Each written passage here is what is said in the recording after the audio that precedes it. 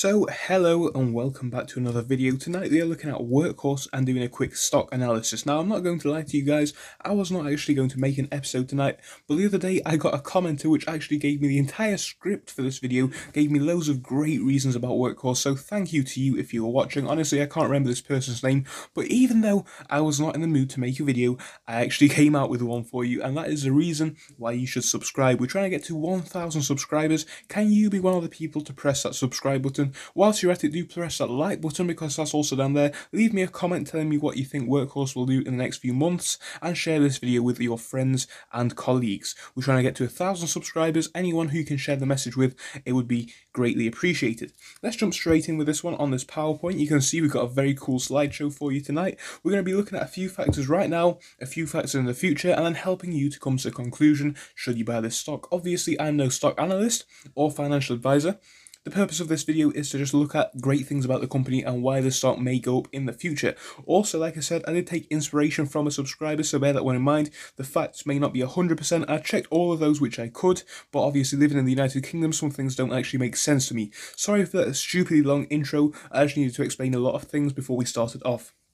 So, starting us off with the actual video topic, the current stock price. So the stock has actually risen a lot recently. Now, obviously, with stocks like Tesla and whatnot, people then go and short the stock. But as we have also seen with Tesla, we've seen it go to highs. People saying it's going to go down. We've seen it go to even higher highs. So it's not necessarily always a bad thing when a stock goes to such highs. Now, yes, we got to think about the realistic factors. So with things like Tesla, in my opinion, it was inflated value because the company hadn't really come out with anything revolutionary at that time for the stock to shoot up. The stock just shot up, whereas in this case, we do actually have a lot of catalysts going on. Of course, we did have the stock split with Tesla, but here we actually have some great things for the future. So with Tesla, once the stock split was done, it was done. With this one, we've got a USPS contract, loads of other contracts coming out, which could potentially signal great things for the company. I'm going to be talking about all the contracts, so please do watch all the way through to the end.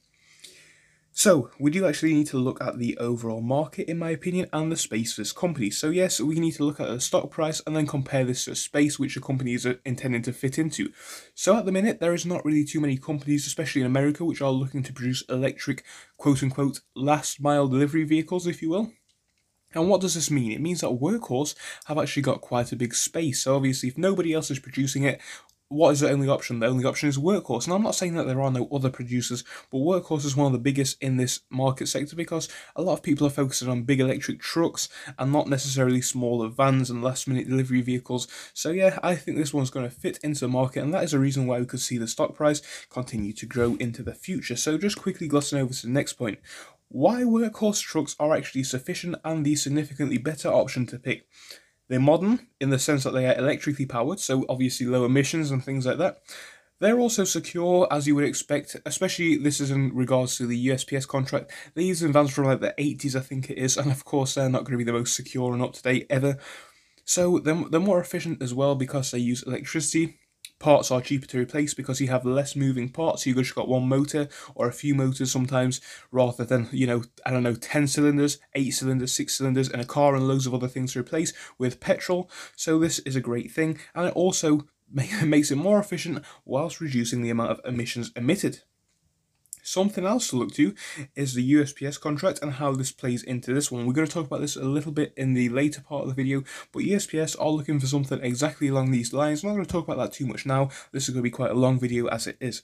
Benefits of the truck. Now, obviously, the Workhorse truck does have its own benefits over the other trucks. It's easy for drivers to learn on because, you know, it's similar to an electric car. You've got your pedals, you've got your accelerator and brake, especially in America. I don't believe a lot of people actually use manuals anyway, so it doesn't really require anyone to learn too much about it if you know how to drive a standard car or truck. And it also helps to protect the environment. Sorry about that. So we can understand what this means. You know, zero emissions, great stuff for the environment, and people are going to be happy to see that.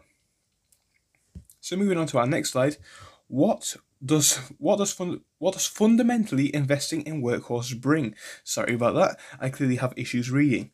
So yes, what happens when we fundamentally invest in Workhorse? Looking at what the company actually does and what are we funding by going into stock. So Workhorse and Lordstown Motors, if you don't know, Workhorse owns a 11% stake in that company, I believe it is. It might even be a 10% stake. They bring cleaner vehicles to the streets. What does this mean? Well, it means that we have better countries as they don't emit as many emissions, great things for the economy, great things for all kinds of stuff, because it shows that we are committed to changing the world by reducing our emissions, which is of course a good thing. Cleaner streets and less global pollution and global warming, great things to see from companies like Workhorse. So that's one of the great things, and that's the fundamentals of the company. They are going for last mile delivery vehicles. This is a drone, and at the minute the vans as well. I'm going to talk about some future things which they might have coming, but that's what we're looking at the minute. Electrical solutions to otherwise dirty, if you will, emitting, diesel emitting, smoke emitting, whatnot, other solutions. So that's what sets Workhorse apart. So why are Workhorse trucks going to be a good option for USPS to pick? So of course we can't guarantee this is going to happen, but if USPS were looking to pick a truck company, which they are, one of 3 at the minute, we're going to look at why Workhorse could potentially be the superior option for them to go for. It's an American company, which is a good thing for America. I mean, they are looking for an American company anyway. It's a fully American company. Good thing for the American economy, of course, because you're getting jobs from America. You're not outsourcing and whatnot. Great things in general for a company and an economy. So if USPS go for this one, they will be helping the American economy rather than another country's. They're also the only option in their 3 lineup of potential vehicles that have a full EV. Now, this is going to be a good thing for the future, because if you think about it right now, so if the Workhorse trucks right now, if the USPS trucks right now are like 30, 40 years old, let's think about this one. In 30 or 40 years, are we still going to be using petrol or diesel trucks? No, we're probably not, to be honest. So what does this mean? It means that if they go for this EV option right now, by investing a little bit more, they will have future-proof trucks, because they don't have to be ruled out with lowering emissions and whatnot and regulations to cut out petrol and diesel. Great things if they go for this option, in my personal opinion. So, they have the correct safety standards to operate in all 50 states. This is something which I actually took from my subscriber. I didn't actually know this because we're in the United Kingdom and that's not technically relevant to us. I know that in the United States you actually have a lot more tight regulations, in the sense that all states operate differently and it's not necessarily the most unanimous approach. And what this means is, with Workhorse having this connection in all 50 states, can sell it to all states, not a problem, no modifications needed. And if there are modifications needed, they already have passed them. So great things to see there, because it means that you can sell to all states, not a problem. And of course the USPS will actually be opening and operating in all states, so that is an important thing to consider. Workhorse complement great software for their EV. So this is obviously going to be about software support, whatnot, similar to Tesla. I mean, not really, but you know, you can look more into the Workhorse version of this if you want. They have good software, which is always a good thing for an electric vehicle company. So looking at what the USPS company would do, they would ultimately save more money and also cause less environmental harm. So it's a win-win if they do go for this option.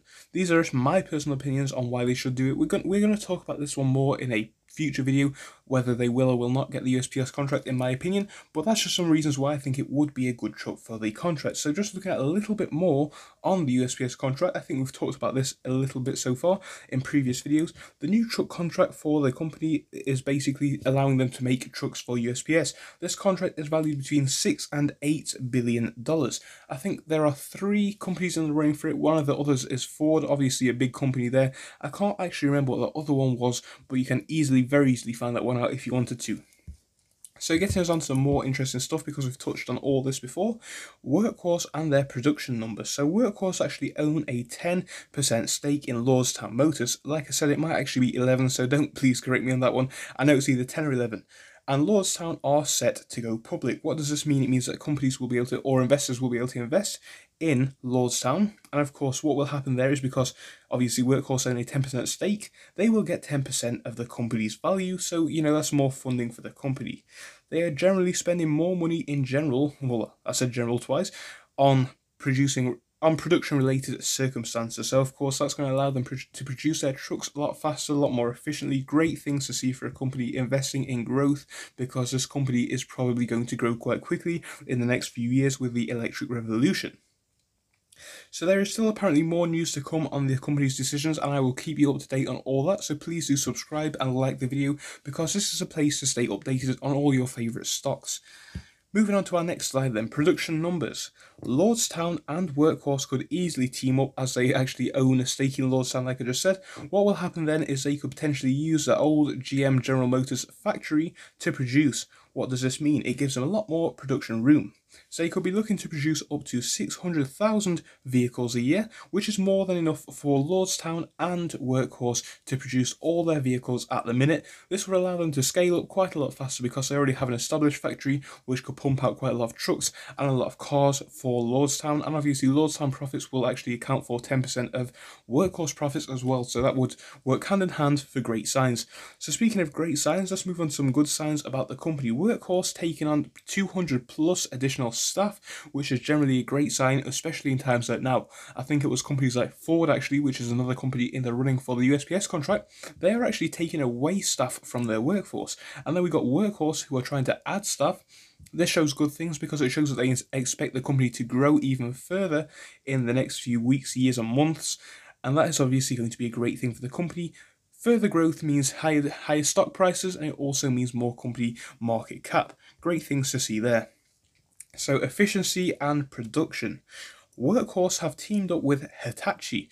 Now, if you don't know what this is, it's Hitachi Capital and also Hitachi Vehicles, I believe it was, and this is going to help the company to run better. So it helps them to incorporate the high operating standards of Hitachi in Workhorse, which means that they'll be able to produce more efficient vehicles and produce vehicles more efficiently under Hitachi and with Hitachi's help. Great thing to see such a contract like this coming into fruition right now, because Workhorse is going to be growing quite quickly in my opinion, and they could really do with something like this.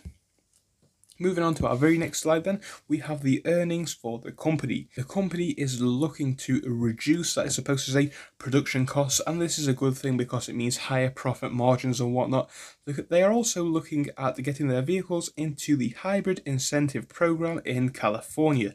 This means that companies will be incentivized to buy electric trucks like Workhorse, and this is good for potential buyers, and this may not necessarily account to quite a lot of earnings, but it is still a stable stream of income nevertheless for the company. Drones. Now, of course, we do know about the drone. We've got great things potentially for the drone. Now, this is another piece which I stole directly from that subscriber that commented. Honestly, I wish that more of you guys could just comment with video ideas for me. I would appreciate it massively. No, that's a joke. But we're going to look at this one here. So we can see, as we know, Workhorse are working on a drone. Now, this is for last mile delivery, similarly to the truck, but this one's actually better in a way because it's also more cheap and also more efficient. Great things to see there for any company who is looking to go into this one. And another benefit for this vehicle is actually they apparently have a patented drone technology for van delivery. So basically the drone will take off from the van, and this basically means that any company who wishes to incorporate this into their company will have to go through Workhorse for a license. So we can imagine what this one means. If companies like Amazon and whatnot want to go into this for their delivery off the van, they will have to go through Workhorse. Now, I don't actually have a source of information for that, but you can check it out and tell me if it's 100% legit. I believe this is something which is going to happen, so we'll just have to see. Customers. So we're obviously looking at the USPS contract, but actually Workhorse is in talks with many companies, and of course a lot of companies are actually looking to get into electric vehicles, and there aren't too many brands, if you will, or companies in Workhorse's market space at the minute, which means that Workhorse could potentially pick up some new clients and some great contracts for long-term periods, which could allow them to grow the company significantly over the next few years, and this is why it could be something to watch for a long-term investor who is looking to hold. Brand development. So of course we know all about Workhorse and what they're trying to do with their electric trucks, and also obviously with the drone. They're actually looking at other things, which I believe are things like vacuum cleaners actually, laundry and delivery of food. So it's very interesting to see Workhorse, a company like that, expand into these market shares. But similarly to Tesla, how Tesla went into cars, now we're looking at things like batteries and whatnot, and they're just expanding the company. We can see how this one can grow a company quite quickly and quite massively, because once you establish one corner of the company, you are basically away, and we can see great things. Just look at Amazon, for example. Amazon are expanding all over the place, and Workhorse could potentially be like that in the vehicle sector, depending on which direction they go. They are looking to expand the brand, but we'll just have to see what goes on with that. So I hope you enjoyed this video. I think we have reached the last slide. We have. I hope you enjoyed. Please do leave a like and subscribe. Please share this with any of your friends, and also check out any of the videos which will be on your screen right now. I will see you in the next episode, which will be out later tomorrow. Hope you enjoyed. See you then, and thank you very much for your time.